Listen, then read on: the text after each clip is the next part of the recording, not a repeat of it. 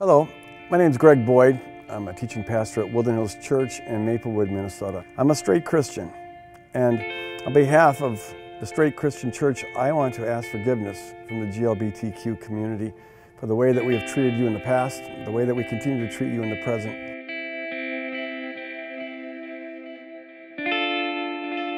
Throughout history, and yet to this day, straight Christians have judged you, we've excluded you, we've persecuted you, we've scapegoated you, all because you're different from us.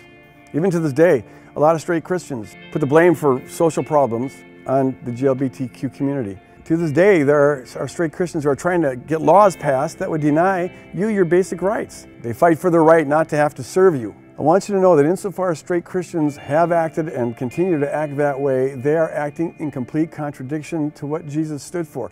You know, Jesus never sided with the Pharisees and scapegoating certain people groups and judging them. In fact, he rebuked the Pharisees for their self-righteousness. In fact, Jesus sided with the judged. He hung out with those who were the most judged in his day. He went to parties with prostitutes and tax collectors. Jesus taught that any imperfection we think we see in somebody else, that's like a dust particle compared to the tree trunks of imperfections that we have in our own lives. We're to regard our own faults as 1,000,000 times worse than any fault we think we see in somebody else. The Apostle Paul taught the same thing when he said every Christian should confess that they are the worst of sinners. 1 Timothy 1 verse 15. If we were living consistent with that teaching, if we were really listening to that teaching, we could never look down on anybody. Jesus taught us that we're supposed to love like the rain falls and the sun shines. The rain never picks and chooses who it's going to get wet, and the sun never picks and chooses who it's going to shine. It just does what it does. So also, Jesus commands us to love without any consideration for a person's sexual orientation or their gender or their social position or their nationality or color of their skin or what have you.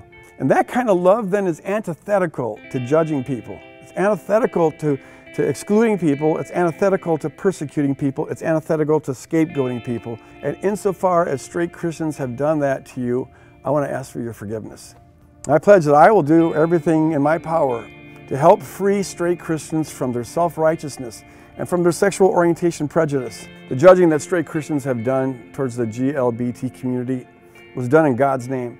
But I want you to know that God is not behind that. God's heart grieves whenever straight Christians have treated you this way. Because God loves you. God loves you with a perfect, everlasting love, just as you are. You're made in the image of God, and Jesus gave his life for you, and you have unsurpassable worth. You couldn't matter more to God than you do this moment. And insofar as straight Christians, who are supposed to be ambassadors of Christ, representing Jesus, insofar as they have not reflected that worth to you, but have instead looked down on you, judged you, have been self-righteous towards you, excluded you, insofar as they've done that, I ask for your forgiveness.